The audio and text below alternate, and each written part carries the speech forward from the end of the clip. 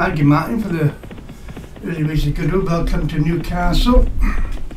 Race 8 is the Betdaq All-Weather 2-year-old champs at Leg3. 6 fellows not ready, but 2-year-olds on the dirt. Don't forget, just one more leg after this for the 2-year-olds on the sprint distances.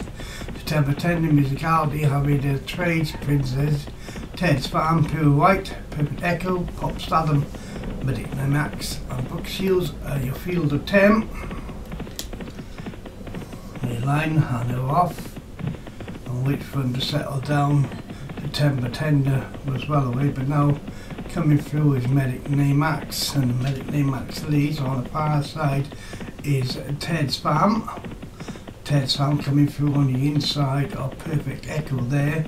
Back mark early on is Pop Stardom, and also towards the rear is Musicality. But the leader is Ted's Farm on the far side, and the centre course is Betdaq Max.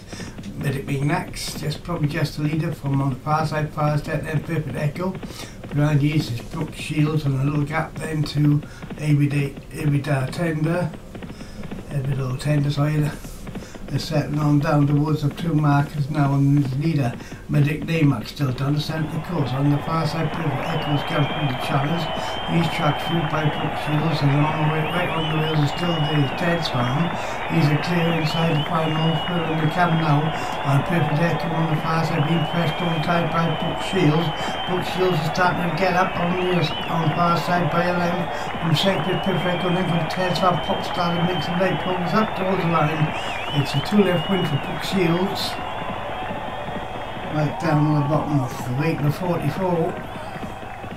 Wins by 2 from Perfect Echo in second. Ted's Farm was third. And we'll wait for the 4th. The 4th will qualify. The 4th will be Pop Starter by Cherry. And Mark Cuba's Everyday Trades will have to try again another day.